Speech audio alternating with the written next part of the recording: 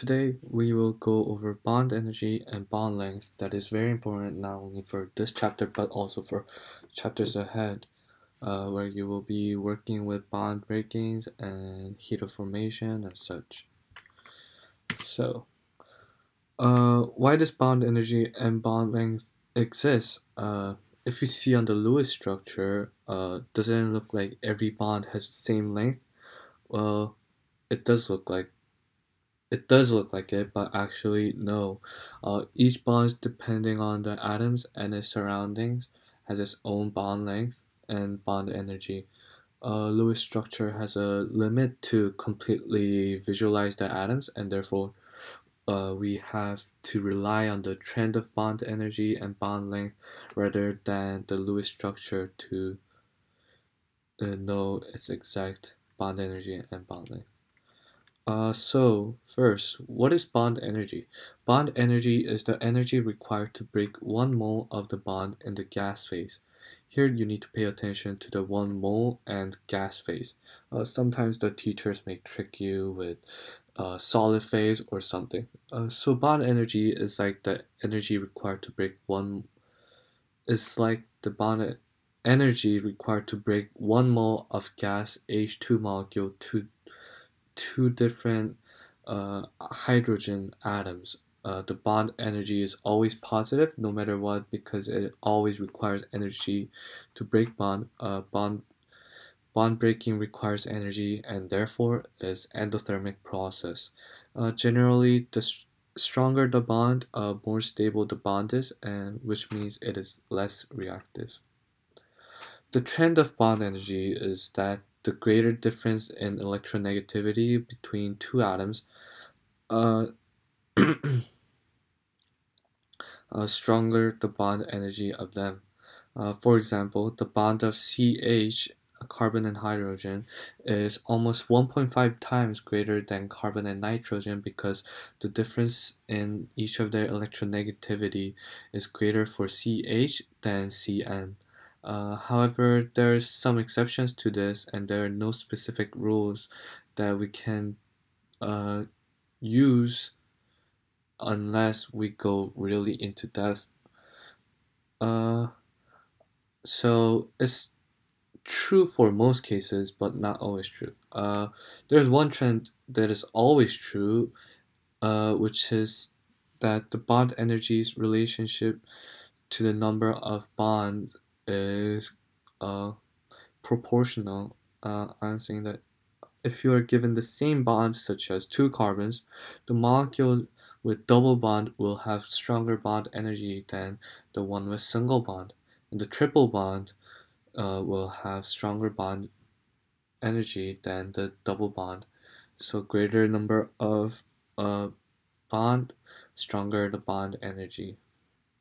Uh, bond energy bond energy between two same atoms and same number of bond can also be different depending on what other atoms are forming bond around them or like bond with one of the two atoms. I'll explain using these three equations. You're able to see that all of these three molecules have bond CH, but the bond energy to break each of these bonds are different. This is the result of other atoms forming bond with carbon, which is fluorine, bromine, and chlorine. Because these halogen atoms form bond with carbons in different magnitude of strength and electronegativity, the bond energy of CH also differs. These are the average bond energies of some molecules, and you're able to observe that the trends described in previous slides adhere to most of this table. Mhm. Bond length and bond energy is inversely proportional, meaning as bond energy gets greater, the bond length gets smaller, and vice versa. You can think of it as the stronger two atoms are pulling each other, the closer they pull each other.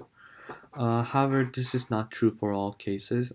Each atoms have their own own individual atomic radius before forming bond, and this impacts the bond length as well. For example, although the Cl2 has greater bond length than F2, if we see the previous table, Cl2 has stronger bond energy than F2, which does not follow uh, what we said in the third bullet point. Uh, and this is because of the bond.